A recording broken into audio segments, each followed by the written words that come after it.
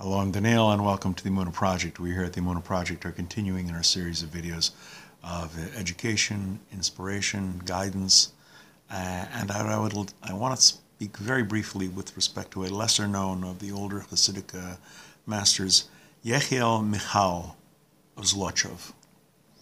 In his early days, Rabbi Yehiel Mikhal was very poor. He lived in abject poverty.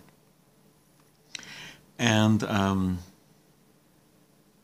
not even for an hour did happiness leave him. He was a very happy young man, despite his having nothing. And someone once asked him, he says, "Rabbi, how can you pray with all sincerity, blessed are you, God, who has supplied my every want, when you clearly have nothing? You've got nothing.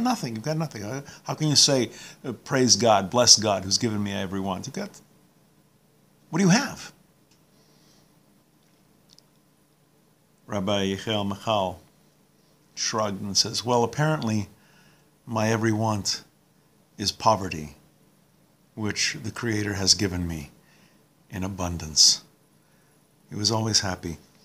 Another story is given of Rabbi Mikhal. He was once addressing a large gathering. He was giving a drush of Torah, a sermon to this gathering, and he said, "My words shall be heeded."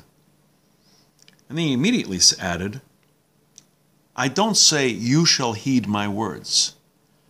I said my words shall be heeded, because I address myself too. I too must heed my words, must go by what I say." This is not a situation of do as I say and not as I do. Rabbi Mikhal understood that you have to walk the walk, not just talk the talk. We're going to be doing other lessons and other videos along these lines. Please come back. Please watch, please learn. I hope you find these stories inspiring and of some use, of some guidance. And until next time, on behalf of the Emunah Project, I'm Daniel, and thank you too much.